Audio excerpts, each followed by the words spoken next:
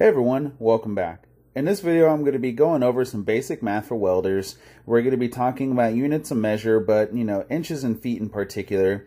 And we're going to be specifically covering how to go from fractions of an inch to a decimal format, and then from a decimal format back into a fraction. So let me start off with three well-known fractions. These are commonly used in the industry. They are 1/4 or 1/4, 1/2, and 3/4 or 3/4. Now our goal is to take these fractions and convert them into an equivalent decimal format. Now, if you've been in the industry for a while, common knowledge is already going to tell you that 1/4 is equal to 0.25 or just 0.25. 1/2 is equal to 0.5 and 3/4 is equal to 0.75. But how do we get here, and how do we know that these answers are absolute? And this is where we're going to need to do a little bit of math. Think of fractions as another way of telling us a division problem.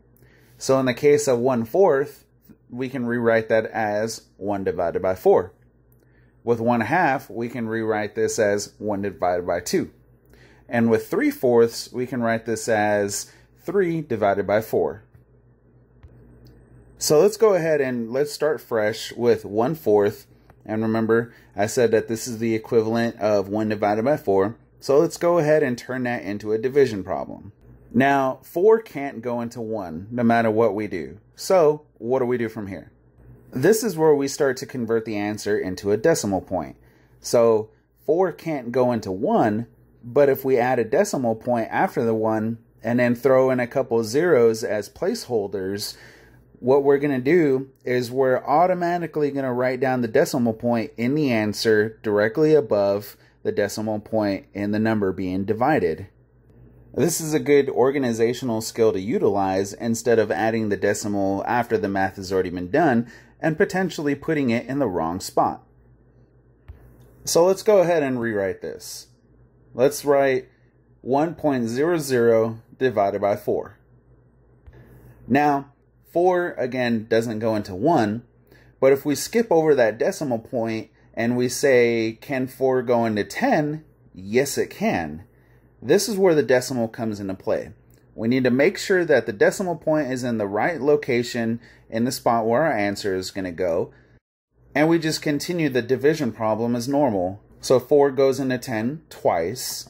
We're going to multiply 2 by 4, and that's going to give us 8. And then we subtract 8 from 10, and this is going to give us a remainder of 2. Now we drop down that second 0, so that way it gives us 20. Now, does 4 go into 20? Yes, it does. It goes into 20 5 times. Now, we're going to multiply 5 by 4, and that's going to give us 20. So we subtract 20 from 20. This gives us 0. And so we can't continue any further in this problem. And so that is how we know that 1 divided by 4, or 1/4, is the equivalent of 0.25. And you can use the same process for 1/2 and 3/4 just to verify that they do equal 0.5 and 0.75 when converted from fraction to a decimal. Now for this example, I'm going to skip to an entirely different number. I'm going to be doing 3/8. And from my experience in fabrication and welding, I can tell you right off the bat that 3/8 when converted to a decimal is 0.375 or just 0.375. But how do we make sure that this is true? Now, we're going to start by converting the fraction of 3/8 into a division problem. So remember, 3/8 is the same as saying 3 divided by 8. We know that 8 doesn't go into 3. So we need to add a decimal point directly after the 3, and then add a couple zeros that are going to help us with math later on. Now, in the answer portion of the division problem, we need to ensure that we place the decimal point directly above the decimal point that appears in the number 3.00. So 8 won't go into 3, but it will go into 30, and it'll go into 30 3 times. We know this because when you multiply 8 by 3, you get 24. So then we're going to subtract 24 from 30, and that's going to give us 6. Now after we get 6, we need to bring down the second 0, so that way that 6 becomes a 60. Because 8 will not go into 6, but it will go into 60. And it'll go into 60 7 times. So then we're going to throw 7 in the answer portion right after the number 3. And then we're going to multiply 8 by 7, which is going to give us 56. And then we subtract 56 from 60, and that's going to give us 4. Now, we're a little stuck. In order to continue, we have to add a third 0 in the 3.00 to make it 3.000. And once we do that, we're going to drop that 0 down to make the 4 a 40. And then 8 goes into 40 5 times. And 8 times 5 is 40. So when we subtract 40 from 40, it gives us 0. We're evened out. And at this point, we can't go any further into the problem, so that means our answer is 0.375 or 0.375.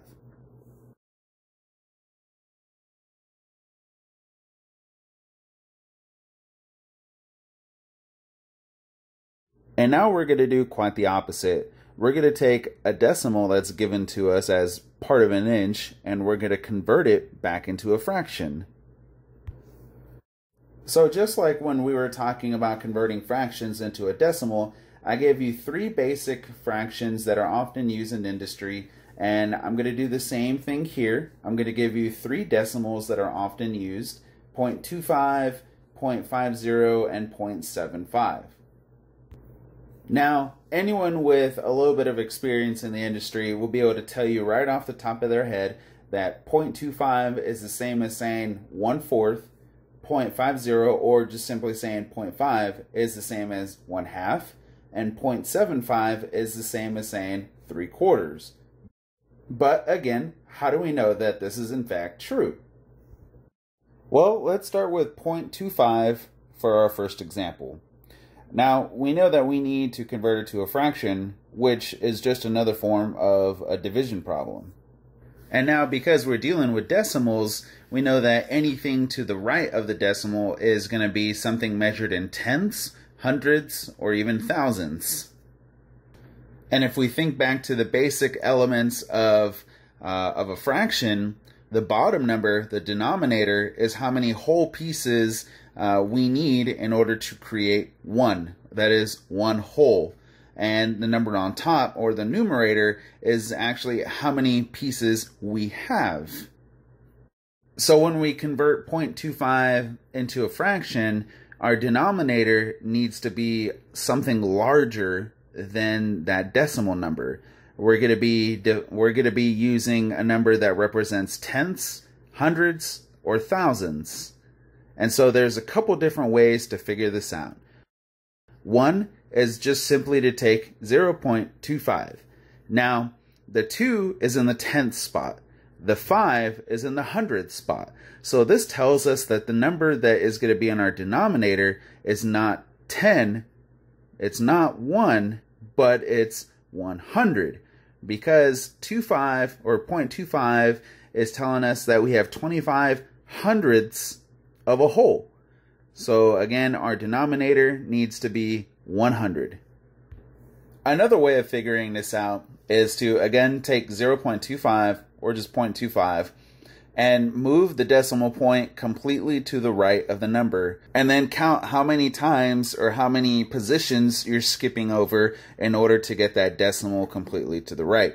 So in this case, we're having to skip over 2 positions or 2 spots, those being the tenths and the hundredth spot, and this is going to tell us that we need to have 2 zeros behind the number 1 to give us our denominator. So again, going back to our denominator being 100.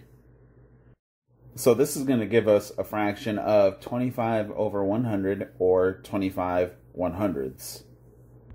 However, there is one problem with this fraction. It's an improper fraction, meaning it can be simplified, and that's what we need to do. We need to simplify this fraction down to its most basic form.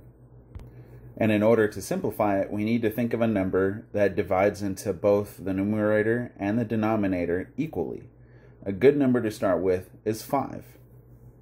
So we divide both the top number and the bottom number by 5, and that simplifies it down to 5 over 20, or 5/20ths. But this is still an improper fraction. It can be simplified even further.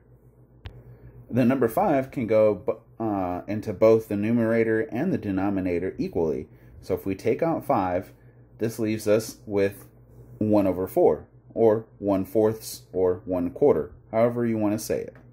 And at this point, the fraction cannot be simplified any further, and this is how we know that the answer is 1/4. Alright, so let's try a different example. Let's go with 0.125, or just simply 0.125. Now, off the top of my head, I can tell you that this is equal to 1/8. But, how do we know that for sure? Let's just go ahead and walk through all the steps, just to double check. So when converting 0.125 to a fraction, let's go ahead and take it from the first method. So we can go ahead and check to see how many digits come after the decimal. In this case, there are 3. We see the 1 is in the 10th spot, the 2 is in the 100th spot, and the 5 is in the 1000th spot. So this is one indicator that's going to tell us that this is going to be 125 over 1000. If we go with the second method, all we have to do is move the decimal completely to the right and count how many positions we have to skip over in order to get there. So in this case, we're skipping over 3 positions, so that's going to tell us that there's going to be a 1 with 3 zeros behind it, or 1000. Again, leading us to the same conclusion that the fraction is going to be 125 over 1000. Now, of course, this isn't going to be our final answer, since this is technically an improper fraction. We need to simplify this down even further. So let's rewrite that. 125 over 1000. Now, what's a good number that can divide into both of them, the numerator and the denominator? Let's go with 25. So 25 goes into 125, and it also goes into 1000. So if we divide out 25, what are we left with? We're basically left with 5 over 40. Now, granted this is a simplified version, it's still not as simple as we can get. We can still pull some numbers out of here. So, what's another good number? Let's say 5. 5 obviously goes into 5, and it also goes into 40. So let's go ahead and divide out 5. And that leaves us with 1/8.